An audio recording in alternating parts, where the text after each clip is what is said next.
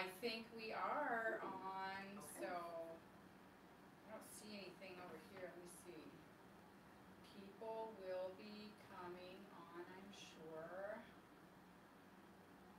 There we go. I haven't seen this YouTube setup before. Oh, yeah, and so we don't have the camera actually facing us, so we can't really see ourselves because we're going to be doing some tutorials later. Becky's going to be doing that. I guess we can see ourselves on here, so that's good. Nobody hanging out yet, but that's okay. Except you're a little delayed. Yeah, probably. Okay. So, Becky is with us. Hello. Becky, Good Sue morning. is actually on the airplane right now and coming back home, but we've been really lucky to have, Liz was with us last week. Well, and the first time we did when she was in Denver at the time, but yeah, Liz was here last year. We were doing that fun dyeing, and then Becky is here, and we always know that Becky comes with some great knowledge, and because she is one of our beginning knitting teachers, and she teaches a fix-it class. So yeah, so I'm always excited to see what you are going to bring us today. The other thing we're going to be talking about is a big knit along that we're going to kick off, but we are going to wait a little bit to talk about that. So I was just asking Becky, what are you watching on TV these days? Well, I watched On the Basis of Sex, a movie about Ruth Bader Ginsburg from a couple years ago, and then I'm on season 3 of Bridgerton. You might want to talk a little louder. Okay. Just our mic's a little farther away than usual. Oh, okay. And so Bridgerton. Season 3 of Bridgerton. Okay. It's kind of a soap opera, but it's fun. It kind of is, Yeah. right? I think fun. that's why the demise of soap operas is because now there's all the nighttime soaps, and maybe there's more people watching, I guess, at night. But I mean, well, you watch it anytime, day or night. What the thing I love about Bridgerton is just the outlandish hair, Costumes, really. the hair, right? Jewelry. It's crazy. The setting. And it's a little bit unconventional, Yeah. so casting is really fun. Right. But which I love. I love that because I think sometimes you got to pick the right actor for the right personality and that kind of thing. So yeah, I'll be honest. I've really seen more pictures of Bridgerton than actually watching. I started watching. I'm in season 1. Oh, okay. So yeah. So I have a long way to go. You do, but it's kind of fun. Yeah, it's a good distraction at night. I'm reading an interesting book. It's called When Women Were Dragons.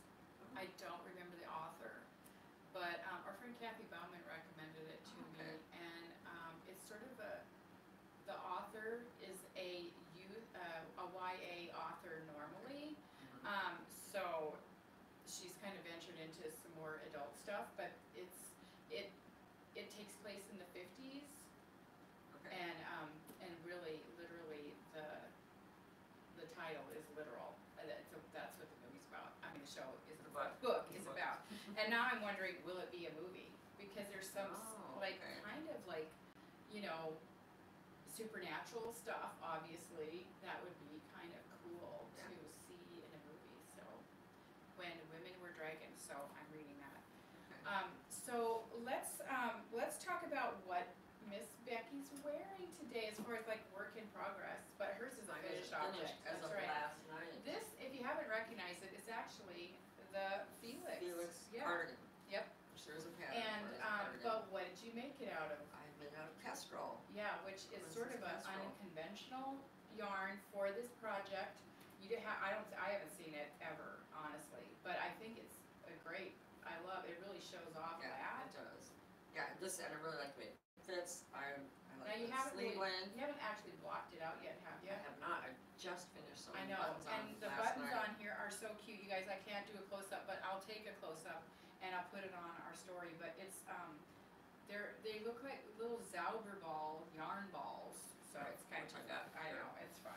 Yeah. So I think you did a great job. I'm very happy with how this has turned out. I really like the sleeve length. Did you have to alter like any No, I just because you've already knit the Felix before. I made it as a pullover. Do you remember needle size wise if you had to really change that much? No, I used I think size 10 needle, which is the yarn size needle I got gauge. And so it was pretty easy. I like it. pretty straightforward. I really am happy with how it turned out. Very simple. I am not wearing any finished objects. Well, and I was gonna say, I made this in a different I used this yarn in a different pattern. That was a tank, but it was so heavy, I didn't really like it. So I ripped it do out a remember couple it. of years It's like, ago. I feel like you wore it once. I did, and it was just like, so it grew, and it was narrowed. So how strapped. much of this yarn do you have left from that original project? I had to add a little bit more. Oh, okay. I had to add a little bit more. A couple of, I don't know, 2 or 3 skeins more. I can't remember now. I'll figure it out what I added. But yeah, I did have to buy a little bit more, and thankfully we still have this color. I know, I love it. I love it. And we're going to talk about some linen later on too. Okay. So I actually don't have any finished Ajan, but I do have kind of like I'm supporting a local shop. There's a new shop just down the street. If you're from Billings, it's where Desmond's used to be, which was a men's store, and I'm still here. So anyway, it's called My Fair Lady, and I got the vest on the top there, so that was kind of fun for summertime. So yeah. So let's talk about our works in progress. You want to do yours first? Okay. This I am working on Color Explosion Throw, I believe. Right, yep. From the Marl's book, the Modern Daily Knitting Marl's book. I made one 2 years ago as a gift to Gosh, give. it feels so thick here, but it's gonna feel like this. Yeah, yeah. Here's. So you make 4 of these panels and join them together, and you get a great throw. Oh like yeah. Throw for the So couch. this panel was made by Susan Germer. I don't know if she's ever gonna want this back, but we sure like having it in the store. So the Marls is one of the Modern Daily Knitting books, which we just got a restock of this. So it uses felted tweed. You do two skeins, and then you change one color at a time, each little section. And I feel like they sort of set it up, I want to say kind of like a Sudoku, sort of, like the way they've got, there's some mathematical sequence Well, I'm just in following here. what they're telling me. Well, yeah, and I would too, so but it's I pretty do easy, feel like they set up some kind of Yeah, I think they did. mathematical sequence for that. They did. So, Well, I made it, gave away as a gift, and when I finished it and had it all together, I thought, I don't want to give this away. so I'm not sure how much of what we're showing you can see, because I had to move the camera back because this lady is so tall and I am so short. I probably should like stand on Maybe. like a stool, so. Yeah. Anyway, this is a really great, if you're looking for a good blanket pattern, this is one, it's satisfying, it's fun because you get to change colors all the time. Don't you And the think? pattern is super simple. Yeah. So once you know what you're doing, you're just kind of cruising along, and you go, oh, a new color combination. What's that gonna look like? Well, some people have sort of been following my little project, so Right. I'm making a sweater. It's called the Luminos. It's by Yamagara, and I just found out today that her first name is, I think it's Beatrice. I was just looking at, so Closer. I was trying to find some information on, like her from, luckily she has a knitting group on Ravelry, and she has like a whole test thread. So I kind of went through those to see if I really messed up. So, you start at the bottom. Let me find my spot here. So I did a little steaming so it will lay a little bit better. My computer's on it here. So this is pretty much it. It's like I keep thinking, this is so wide. This is like way too wide. But in reality, this is like where my armpits are here. So I think it'll be, we'll see. I hope it works out, okay. But I noticed that a lot of the people wearing them, they looked really cute, like with the front tuck. So we do have a few, I got a few little, oh, of course, right during the video. We've got a few samples of, what other, some different versions, basically, of how this pattern could look. So it's really just 2 fingering weights. It's really fun. You just use a solid and then you use a multi. I'm using Circus Tonic for my base triangles and the solid part, and then I'm using Hedgehog fibers for the stripes. So kind of the way it works is You do the little wedge, and then you're going to knit them all together, but now I've split for the sleeves. So I'm really only working on the front part right now, and then when I, get about to here, I guess, then I'll work on the back. And there's like different sequences of stripes, and I already messed up, so.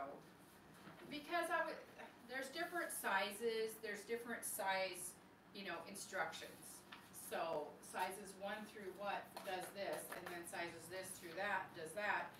And there was a lot of the first part, and so I kind of got a little bit mixed up on where I was, but I think I missed the mark by 1 inch, so I think I will live. So anyway, I do think this is going to be really pretty, and this is a great way for, your stash. Like if you have that one stripy sock yarn that you're not really sure, or not stripy, but just the beautiful multicolored that you couldn't live without. I think if you match it up with a solid or something contrasty, that's really going to be pretty. So I'm plugging away on that. So there you go. Yeah, that's my color. Hard to see, but it's a hedgehog color. So that's what's up. So we wanted to. We started getting a yarn called a DanDoh Silk Plus. So DanDoh is, it's Yumiko Alexander. This is Silk Plus. It's like a fingering weight silk and cotton. So we do have this, but she also has another yarn called Linen, and that's just what it is. And we had a sample. I worked up a swatch, and I actually worked this up because I wanted to see how it worked with the Deshane. And actually, it's perfect. Like, this is perfect. Seems like Linen is great. It's so soft. It's really wonderful.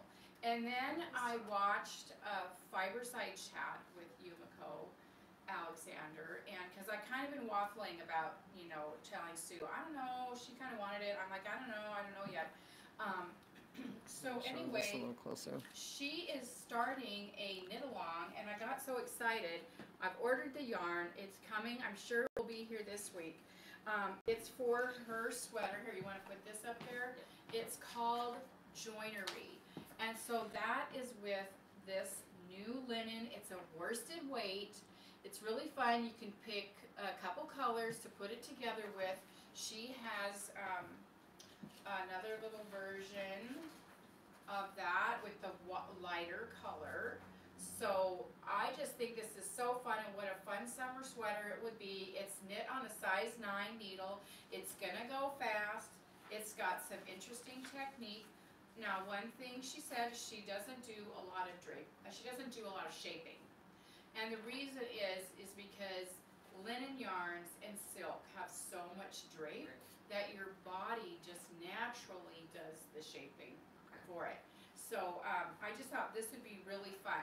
Now, I understand not everybody might want to do this. I think this is really fun. I'm going to cast on for this even while I'm doing the other one. But she has a few other patterns. Hey, you want to pop those over there now that you're into that? So a couple other patterns that she has that you might find interesting.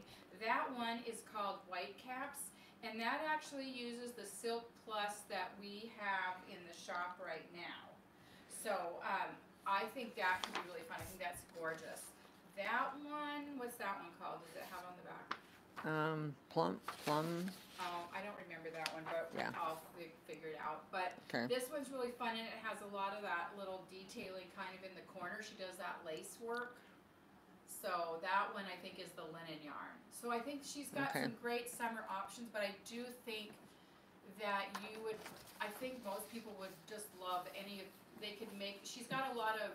They seem very wearable. They are, and she's got a lot of mods. So you can make them wide and short, or you can make them taller and more narrow. So depending on how you want to wear it, or like on this one, you maybe don't have to, be doing the long sleeves. You could do a short sleeves. So it was really interesting to hear her talk about her design process, because she is from Japan. And she was designing there too, and she was using wools and things like that, but then she got married and she moved to Arizona. Oh. And she realized that probably the wools weren't going to work for her, and she ended up designing her own yarns. Okay. And so that's how all of these yarns came about. She has 3. There's this one, there's the linen, and then there's a one called Cotton Fine, which we haven't gotten yet, but you never know about that. And she had some really great tips on, you know, how to care for it, and I'd be happy to share those, you know, if you decide to, you know, do these. So there's no cost involved really, as far as, you know, a lot of our knit-alongs, but also it's part of the Shirtees. Like, you would be able to probably get this done before July 31st. I think this would totally get done. So I'm just formally inviting you to join the knit-along for the DanDoh Joinery. So join the Joinery. So we're happy to have you. Okay. Yeah, and that yarn should be here, I'm thinking by Friday. So surprise, Sue, we're doing a knit-along. The other thing that we have in the shop is lots of rainbow yarn. Our staff member Liz, she designed and dyed these 2 yarns that she has. One she calls the Ruckus Rainbow, and this one is Moody Hues. So if you're into rainbows, and a lot of people tend to be in June, it'd be a great yarn. We have the yarn Pride from Round Mountain. I've got quite a bit of that. I've got more coming actually. And then this one from Western Sky Knits is called Bright Spot Bright. So it's kind of a fun way. It's got that little pop, so it'd be great for like any of that assigned pooling or planned pooling. Yeah, great sock yarn. And of course Noro, the original rainbow yarn company. This one's just Ito. It's the giant skein, so that would be really. 54. Yeah. Otherwise. Yeah, I mean it does have a name, but I never use them. And then a class that we're doing. I'm sorry, I'm kind of ripping through this. You know, it's always a little bit different when we have a different partner here. But we're trying to demo something. We're doing a little class with our friend Rose with these little s'mores here. Put that in the camera. They're so cute. Very cute. Crochet.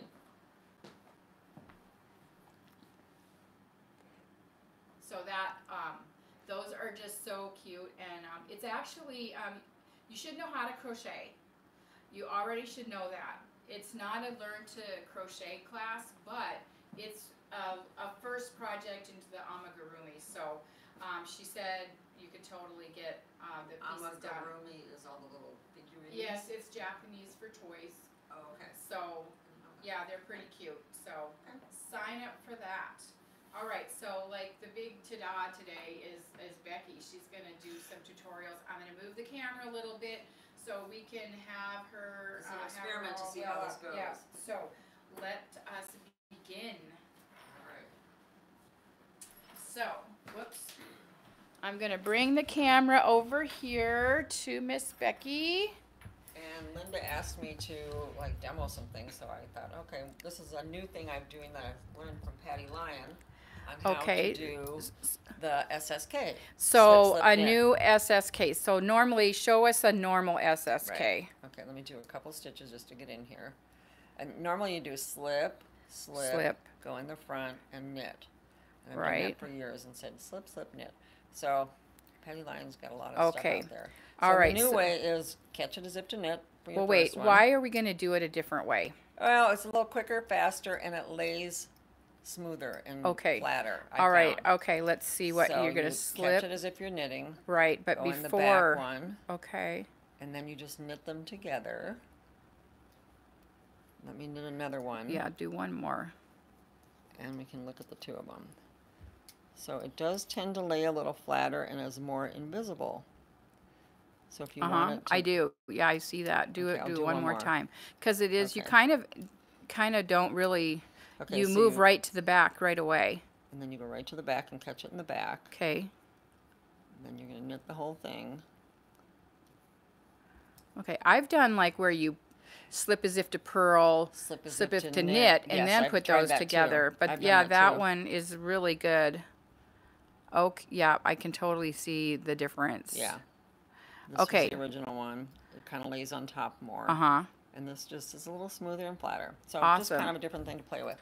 Okay, the other thing, people always get panicked about dropping stitches. So I just thought I'd show a couple of quick, some good drop stitch. just, I mean, it's pretty basic, and you maybe already all know this. But, you know, if you have a crochet Somebody hook handy, will learn it, I'm sure, from here. So those little hooks are pretty handy. I like to teach both techniques. I'm going to show you another way too, because everybody's different. So you figure out where the lowest rung of your ladder is, and then you pull them through. If you're not familiar with a crochet hook, you can use your fingers to lift it over. And then when you get to the top, you're going to put it on the needle that does not have the working yarn. And on it goes, ready to go. Okay. Make sure you've got it mounted correctly. You don't get it backwards. Okay, if you do not Here, have go a back. crochet hook. Okay, when you finish that, talk about the backward stitch. Okay. Okay, so if you don't have a crochet hook, the other way you can do it is you go into the front of that stitch just like you did with the crochet hook. Find the lowest rung, same thing. They're sitting there together. Now you do like a bind off. That's, yeah, I probably do mine more like that. Some people prefer this way. Some people like the other way.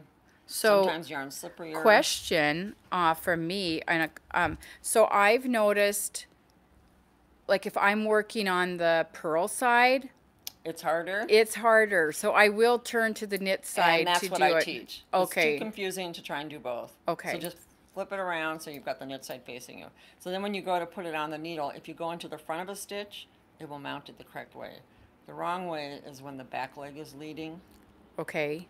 So to fix that, but couldn't you just knit? You can knit into the back of the stitch, right? And that will automatically fix it. Or you can flip it around. I've come across some knitters lately that are wrapping their pearls the wrong way, but then they end up fixing it on the knit side. Yeah. So a lot of people do that, or that that's not that uncommon. Okay, so the other thing I was going to talk about is sometimes I don't know, I make a lot of mistakes. Yep. So I find sometimes I have to rip out 2 or 3 or 4 rows. Well, that doesn't work. Okay. We'll just stick with your hands here. So occasionally I've been like, I have to rip this out, and I don't want to do it 1 row at a time, so I'll rip out 2 rows at the same time. 2 at the same time, but then could you apply that to just about any amount of rows? Technically, yes, you can. Right? I've done 4 once. I don't recommend. So instead of dropping 1, normally if I was going to undo, if I have to undo a row, you know, you kind of go in here. Okay, right. But I like to flip it around backwards because it's easier for me. I have found that too. Hey, Walter. Okay, so I'm going to undo I'm just going to undo this. So now I've got the first stitch. I'll deal with that later. So I've got, normally I would go in here, that's undoing 1 row. Right. But I'm going to go in 1 below. Oh, wow, okay. And then take that one out and that one out. Okay. Now it's a little more straightforward of what to see here. Uh-huh, so I've got 2 that I'm undoing. So I've gone in, instead of the top one like normal. Right. Going 1 below. Okay, just pulling them both out. Keep doing that. That's cool. Because then you're going to have like 2 strands in the back of your piece. Until you get to the end, and then they both free up. Oh, wow. That really speeds up a process that I actually, in my project I'm working on, Have you never done this? No, I haven't. But I can see that I thought about ripping back what I was working on my little sweater because I know I messed up a little bit, but of course I'm going to push forward. I don't want to waste those stitches. Right. But this is a lot better. You're not wasting time taking out. Yeah. So even, Huh, what a great idea. All right, you're almost there, aren't you? I am almost there. 2 at a time. Oh, that one popped out a little bit before I got it on the needle.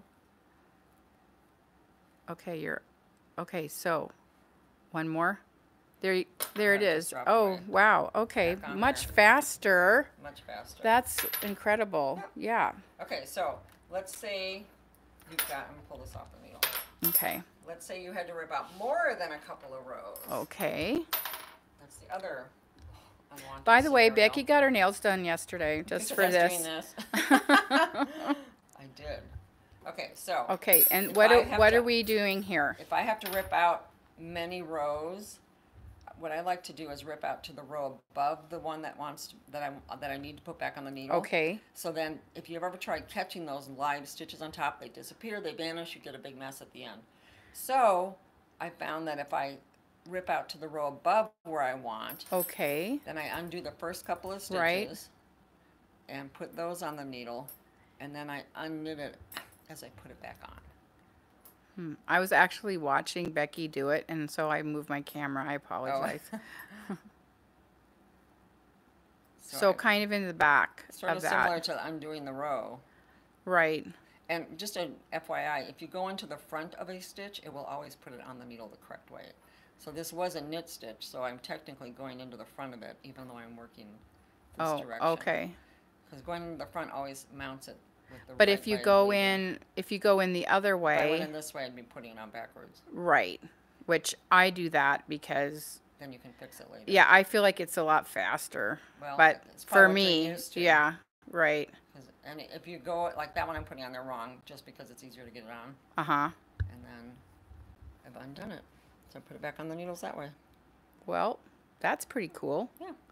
So hopefully those are those some are little things that maybe you knew it already, maybe you didn't. Maybe you knew how to do that already, or maybe you didn't. I don't know. let's see if I can get you back in view here. There you are. Okay, well, that was pretty fun. So if you have any other ideas of things you're wondering about. Yeah, and yeah, If let us that know. worked, We can you invite could Becky see. back, but maybe we should be scheduling a fix-it class because if that didn't make any sense to you, Good point. she'll make sense of it later. Yeah, fix-it class is kind of fun. It's just 2 hours, meets one time, and I like teaching it because people are like, oh, I didn't know that's oh, that was easy. A lot of light bulb moments, and it's kind of fun. I call it the F-up class. Yeah. Basic. Yeah, because that, I've talked to so many people, they're like, I just rip out. I'll start again. I'll start the whole project again. And that's so defeating. It's like, you don't have to go back to square one. Right. Nobody wants to go back to square one. I know there's some great videos out there, like, how to fix lace, like pinned out though, like they do. Right. Yeah. Which I think is very intriguing, but Right. I don't really do lace too often, so. Yeah, I've seen those too, and I've redone some lace things. It is a challenge. Yeah. It is kind of fun to try and figure it out.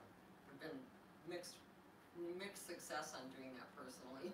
Yeah. Sometimes So. I figure it out. Sometimes. Well, thank you, Becky. Okay. I always appreciate your view on things and how different ways to fix things.